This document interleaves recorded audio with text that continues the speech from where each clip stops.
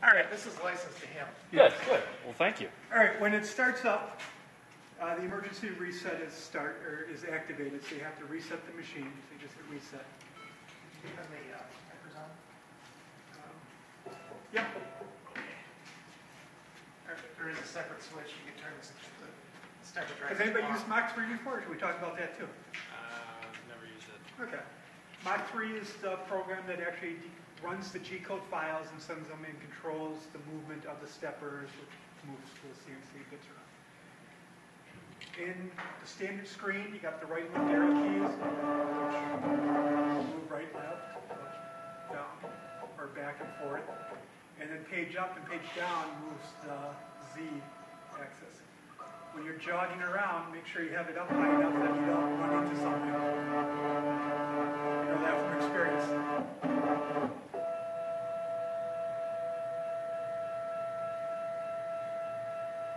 So if you remember in our original file, our origin was in the lower left corner by a couple inches. And so I'm just going to start right about there.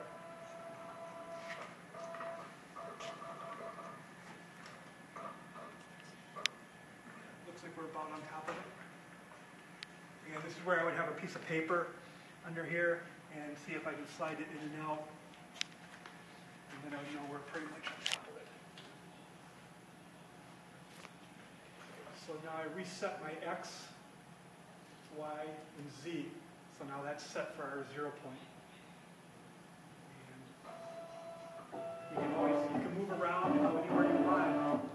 And just hit go to 0. And it's going to come right back to that spot. So before you hit go to 0, make sure it's up high enough that it moves the X and Y first. Yep. Yep, that's a good.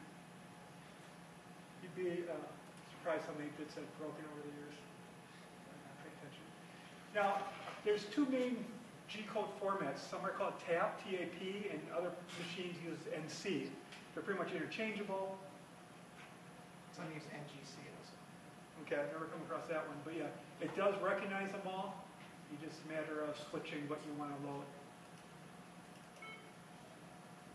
Okay, so I loaded up our G-code file here. And again, we can see it line by line, what's going on. And it kind of has a graphic representation of it here. Here's our origin. It's going to move over to here and start cutting. You have some G-code controls over here. You can edit your G-code. The most important one, if everything goes smoothly, is you need to rewind if you want to cut another part. You got to come back to the beginning and then start the process. So we should be good to go. I like to raise it up a little bit before I turn the router on, just so it doesn't spin and mar the surface. And again, right now everything's manually controlled. There's a speed dial on the router and the power switch.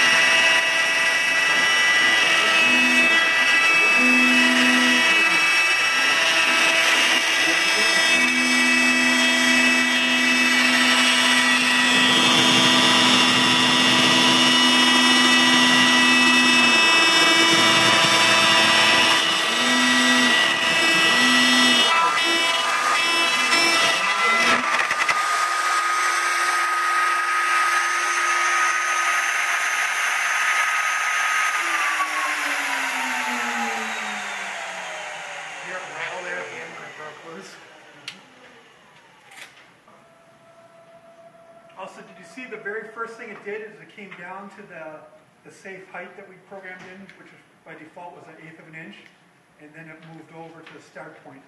That's where you got to be careful with that, where you have your fixtures, clamps, things like that. Yeah, we did cut through.